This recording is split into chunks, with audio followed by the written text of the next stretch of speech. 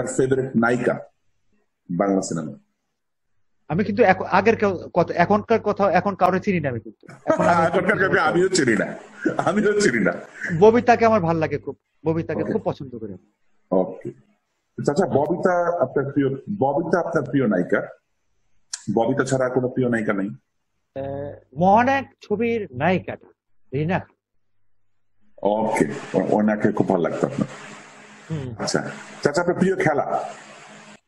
Football এবং cricket. both. আপনার favourite player? Messi. ওকে। আর ক্রিকেটে অনেকে আছে, এটার নাম মোটামুটি যারা ভালো খেলে, যারা এস্টাবলিশ, তাদের সবাইকে আমি পছন্দ করি। বাংলাদেশের মধ্যে সবাইকে পছন্দ, যারা মানে কি বলে ভালো প্লেয়ার। মাঝে মাঝে দেখবা যে এই প্লেয়ারটা যখন ভালো খেলে তখন তাকে পছন্দ করে, ওই প্লেয়ারটা আবার কিছুদিন পরে যখন ভালো খেলে না তখন আর তাকে ভালো লাগে না। অর্থাৎ এই কোশ্চেনটা এটা অনেকের জন্য একটু কঠিন, ডিফিকাল্ট হয়ে যায়। আপনার প্রিয় রং? আপনার প্রিয় রং? Black and white. Black and, O my god, এটা আমারও সেম।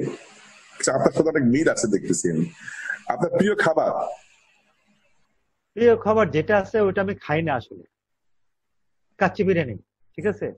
কিন্তু আমি খুবই কম মাংস খাই, খুবই কম বিরিয়ানি খাই, খুবই কম, ইচ্ছা থাকা সত্ত্বেও আমি কিন্তু। আচ্ছা, আপনার প্রিয় ভ্রমণ স্থান কোথায়? ঘুরতে যাওয়ার জন্য সবচেয়ে সুন্দর লাগে, ভালো লাগে, প্রিয় যেখানে বারবার ঘুরতে যেতে ইচ্ছা করে, কোথায়? কি বলে যে দুটো ব্যাপার আছে, হয়তো জায়গাটা খুব সুন্দর কিন্তু ওখানে কোনো মিউজিক্যাল ইনস্ট্রুমেন্টের দোকান নাই, ভাল লাগবে না। সেখানে মিউজিক্যাল ইনস্ট্রুমেন্টের দোকান থাকতে হবে। বুঝতে পারছি। আচ্ছা, সঙ্গীতে যদি না আসতেন কোন পেশায় আসতেন? এয়ারলাইন্স। ওকে। আচ্ছা, আবার যদি জন্ম হয় কি হতে চান? কঠিন কোশ্চেন। জীবনে যা আসুক একটু নিরাপদ জীবন চাই ভাই, অনিরাপদ জীবন আমি আর চাচ্ছি না। কারণ এই নিরাপত্তার কথা চিন্তা করে আমি জীবনে অনেক কিছুই করেছি, যে অন্তত শেষ বয়সটা যেন একটু নির্বিঘ্নে কাটে। হ্যাঁ, আমি করে ফেলছি, এটা ঠিক, কিন্তু এটার পিছনে যে পরিশ্রমটা দিতে হয়েছে, এই পরিশ্রমটা অন্য যদি ব্যবসা করতাম তার 8/1 পরিশ্রম দিতে হয়েছে। মিউজিকে তুমি এস্টাবলিশ হতে is very very difficult, it is very very difficult.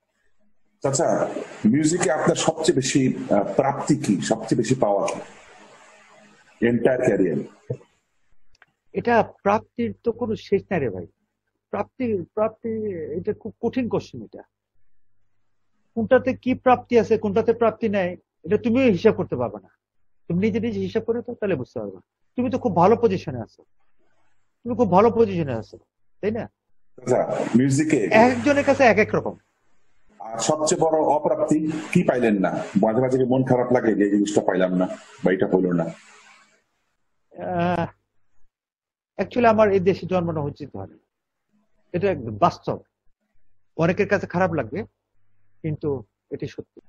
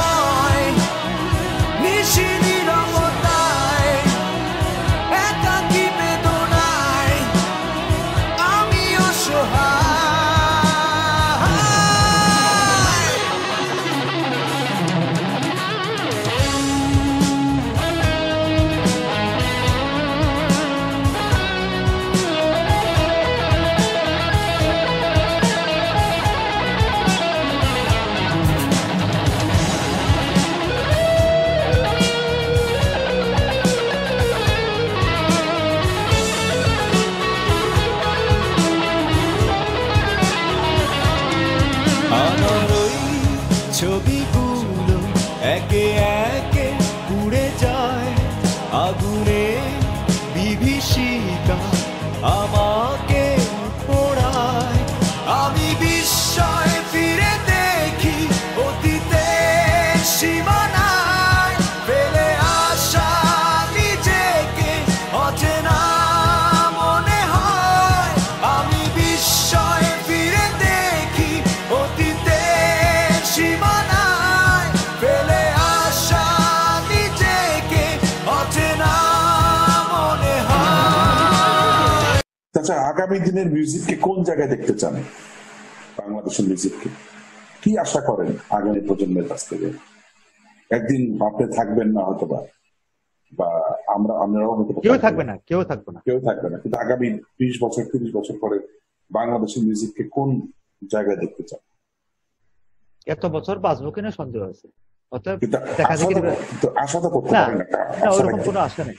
না না, আমার কোনো আশা নেই। চলতেছে, চলুক, let it go, let it go. জেনারেশনটা decision নেবে যে কিভাবে চলবে দেশ। আমরা তো রাস্তা তৈরি করে দিলাম।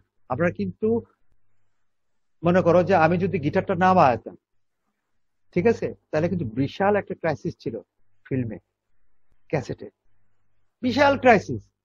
তখন কিন্তু একমাত্র আমি ছিলাম, এবং ইন্টারেস্টিংলি পৃথিবীর মতো একমাত্র আমি গিটারিস্ট যেখানে আমি 10,000 সলো বাজাইছি, 10,000 গানে রেকর্ডিং এ বাজাইছি, সেখানে অন্তত 30,000 solo বাজাইছি। 30,000 solo I have played. Record করে আছে, আমার বাজানোটা রেকর্ড করে আছে। 10,000 গানে সাধারণত 3টা করে সলো থাকে, 3টা থাকবে, প্রিলুডে 2টা, ইন্টারলুডে 2টা। মাঝখানে গ্যাপগুলি তো বাদ দিলাম, সেটা যদি বাদও দেয়, আমি যদি তারপরে আরো বাদ দেই যে না 3টে না 2টা সলো বাজাইছি, সেই হিসাবে তোমার 10,000 গানে 20,000 সলো পৃথিবীতে আর কোনো গিটারিস্ট বাজাইছে কিনা আই ডাউট। যদি অ্যাচিভমেন্ট বলো, this is I have achieved it, world record. আমি অনেক খুঁজছি না, আমি অনেক খুঁজছি না। আমার তখন হয়তো আমার স্কোপ ছিল বলে হয়তো আমাকে নিয়ে সবাই টানাটানি করছে, এটা সত্যি কথা।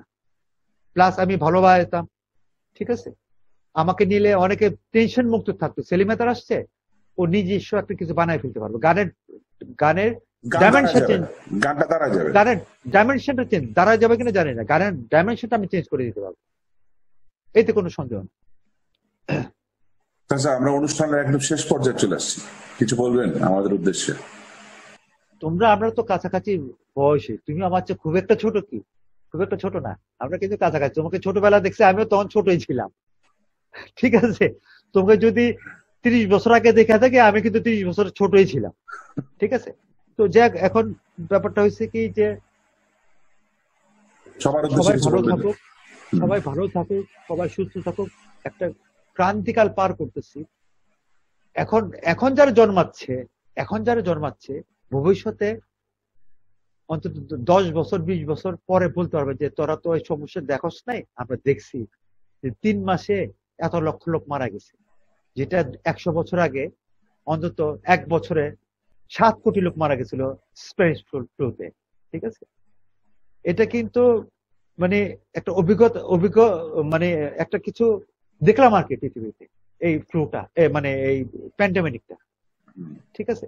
খারাপ ভালো সেটা বলছি না, কিন্তু যারা এখন জন্মাচ্ছে তারা হয়তো বড় হলে জানতে পারবে যে এই সময় আমরা এই সময়টা কাটাইছি। হয়তো তুমি থাকবে না, আমিও থাকবো না, হয়তো আমাদের ছেলেপেলেরা হয়তো বলবে যে আমরা এটা দেখছি, ঠিক আছে। তো পৃথিবীর সবাই ভালো থাকুক। একটা অস্থিরতা চলছে, এটাও ঠিক, ঠিক আছে। তো এখান থেকে হয়তো শিকারে অনেক কিছু আছে, দেখি আমরা কিছু শিখতে পারি কিনা।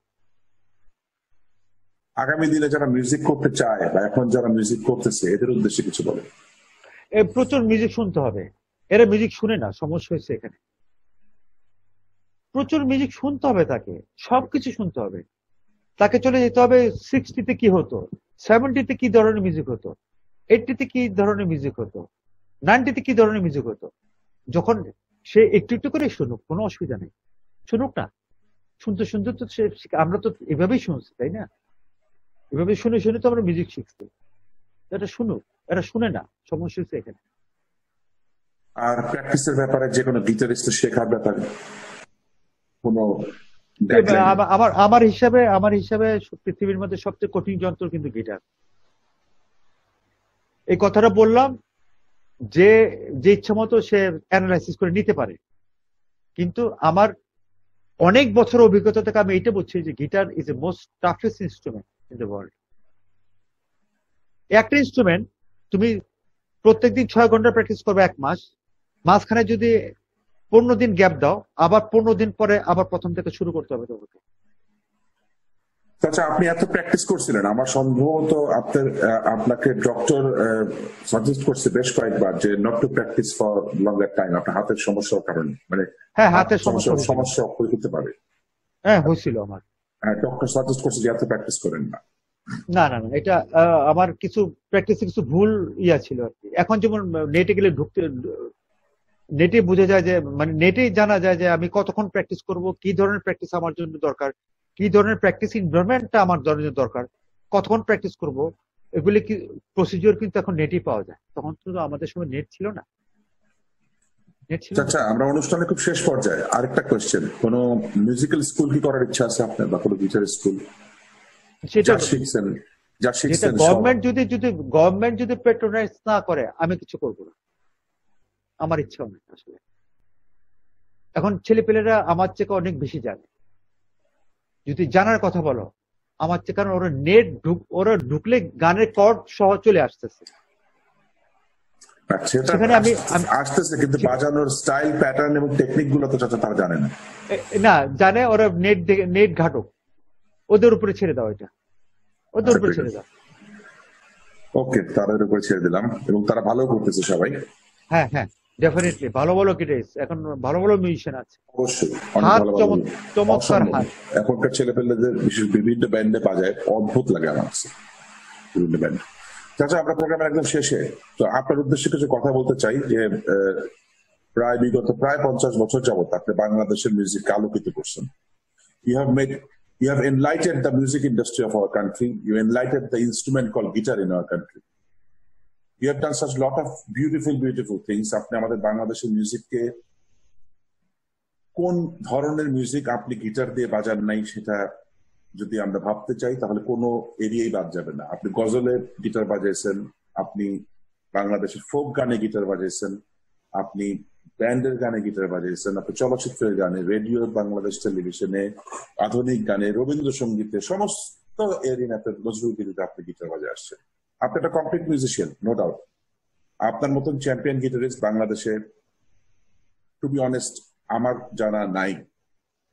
আপনি অনেক দীর্ঘায়িত, মানে আপনার অনেক দীর্ঘায়ু কামনা করি, অনেক দিন আপনি বেঁচে থাকেন। আল্লাহ পাক আপনাকে যে নিয়ামত দান করছিল, এবং এই নিয়ামতের কারণে আজকে আপনি আমাদের সকলকে যে এত এত এত এত এত এত আনন্দ দিয়ে গেলেন গত 50টা বছর নীরবে নিভৃতে, এই ঋণ হয়তো আমরা শোধ করতে পারবো না, আমার পক্ষে সম্ভব না। আমি খুবই অনার্ড যে আপনি আজকে আমার এই অনুষ্ঠানে আসছেন, এবং এতগুলো মানুষ আজকে আপনার এই অনুষ্ঠানটা দেখলেন। এবং চাচা, সবচেয়ে বড় ব্যাপার হচ্ছে আপনি ভালো থাকেন, আপনি সুস্থ থাকেন, সবল থাকেন। আপনার কাছ থেকে আরো অনেক কিছু আমরা চাবো, আরো অনেক আশা করব। আপনি আমাদের মিউজিকের একজন গার্জিয়ান, একজন মুরব্বী। আমরা খুব অভিভাবক শূন্য হয়ে পড়তেছি সবাই, আমাদের অভিভাবকরা আস্তে আস্তে চলে যাচ্ছেন। আপনি অভিভাবকের মতো থাকবেন, যারা নতুন প্রজন্মের যারা মিউজিক করতেছে তাদের মিউজিকের ভুল ত্রুটি যদি হয় কারো দেখাই দিবেন।